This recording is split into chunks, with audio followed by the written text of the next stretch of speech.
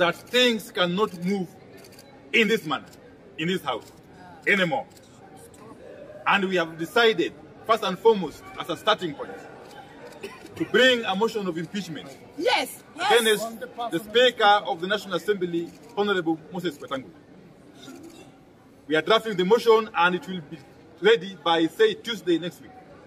And we shall be asking him, in line with the traditions and the practice, that he prioritizes that motion, so that we can dispense with it as soon as possible.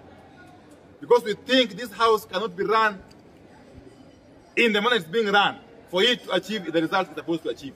We think this house is under wrong leadership of the Speaker. The main issue we have a problem is because of a decision that has been made by the Speaker. Not now, but he's already shown the indications from before that he is going to use the majority to impose leadership on the minority. We have made a decision who we want to whip us. It is not logical and it is not moral for anyone to purport to want to sit in an office where they cannot work. In fact, if anything, I think that's the most immoral thing any individual can do. If I was the former deputy whip of this coalition, I would have resigned. Yes. Why would you want to continue earning a stipend and getting benefits of an office that you will never occupy anyway?